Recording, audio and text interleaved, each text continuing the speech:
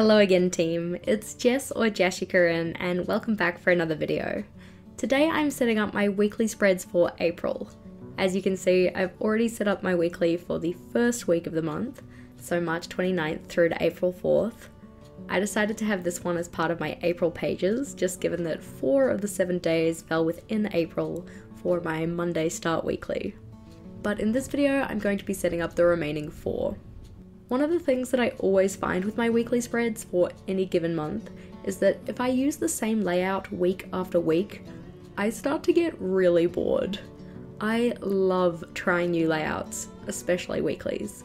But in March I used the same layout 3 weeks in a row and quickly became uninspired. Don't get me wrong, it's a good layout and I do like it, just using it over and over isn't something that works for me. Given that preference though, in April I'm using 4 different styles of weekly layout. 3 of these are going to be full spreads, while 1 is a single page layout. That one I'll be using for the holiday period, as I know I'll have less to write in compared to usual, so less space required. You'll notice as we go through that I'm keeping the same colour palette and design elements that I used in my April monthly pages. So pinks, brown and black with craft paper elements, washi tape and headers that I made on the computer. If you wanted more details on how I made those headers to fit my journal properly, make sure to check out the video that I have related to that, which is linked in the description box below. In some of the layouts I'll also be including simple doodles of cherry blossom trees to go with my cherry blossom theme. Which again, I'm pretty sure there's like 500 people doing this theme this month, but I'm not mad. It's pretty, I like it. All of those repeated elements though are helping to make the pages of the month look cohesive even though they have different layouts. In terms of my simple cherry blossom tree doodles though, I first start with a pencil sketch so I know where I want any of the branches to go. I find the style that I can most easily work with is having one branch that splits into smaller branches. Pretty much any time there's a split in my branch, I make a loose Y shape. So we don't have one long straight branch with parts coming off it, but more like a series of Y shapes. When it comes to actually penning this in, I've been using my Tombow Fudenosuke brush pen for this. Because this is a hard tip brush pen, it means I still have good control with it, while getting the variation in my line thickness that helps make the branches look more organic. As I fill in the branches, I try to make it so that the base branch is the thickest, and we taper out into smaller branches at the ends.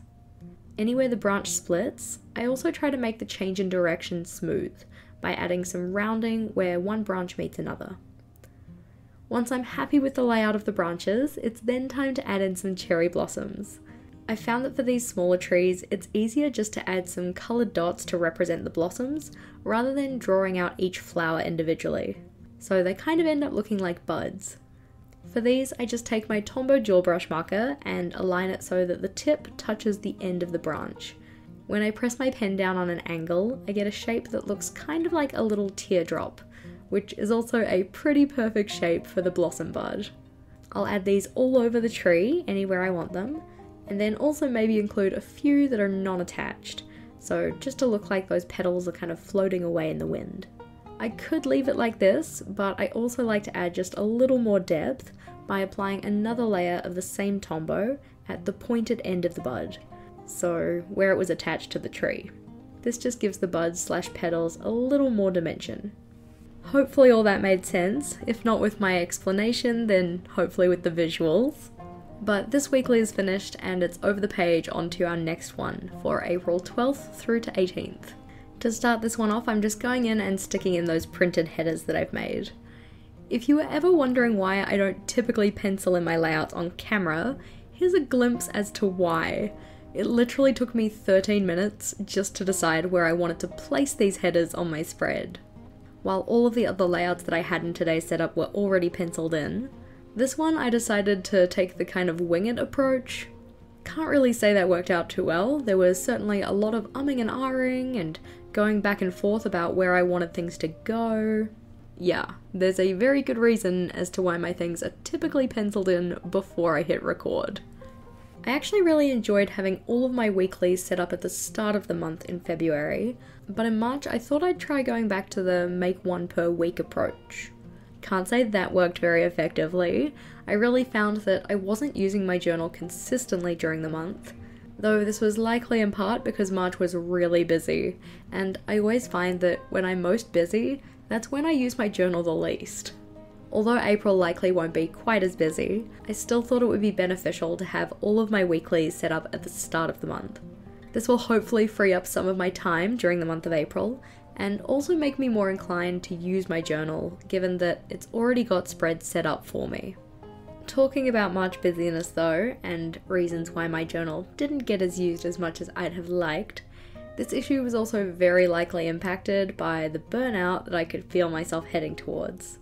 This is an ongoing issue for me, trying to balance teaching with running this channel, and then all of the other non-work related things that you're supposed to do as a person, like have a social life, and sleep, taking care of yourself, etc.